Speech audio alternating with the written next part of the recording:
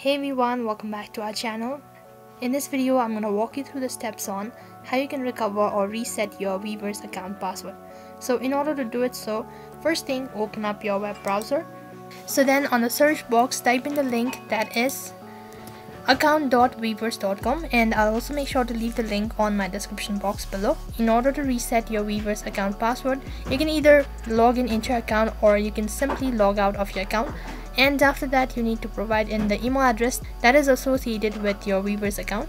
After you enter in your email address, you'll be able to see an option as password. So on the password option, what you need to do is you need to click on this option that is forgot password, which is right at the bottom.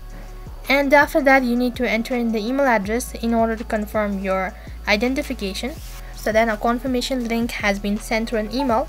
Now you'll need to open up your email and then check for the confirmation link. So as you can see that I've received an email. Now open it up and then click on the link that is reset password. Now you need to create a new password. So then go through all of these instructions and then create a password accordingly. So for the confirmation, you'll need to type in twice, and after that you need to click on save, which is right at the bottom.